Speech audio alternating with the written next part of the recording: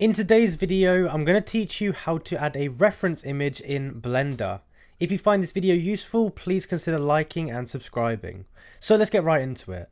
The first thing you want to do, of course, make sure you have Blender loaded up. And we need to go to the object mode and go across here to where it says add. Now from here we need to scroll down and you're going to see a section here called image, and here we want to go to reference. So click on that there. Inside there, it's going to allow you to select an image, and then you can go ahead and basically press the blue button. It says something like add image. And then here we go, you can see our reference image has been added. Now something to note is you're only going to be able to see it on certain planes, but you can see it's here ready to go. So if you want to start using it, to help as a reference for your stuff, then you can go ahead and do it. But you can see here, you can rotate it. You can rotate it lots of different ways. And it's really useful, especially if you're trying to make an object similar to something in real life.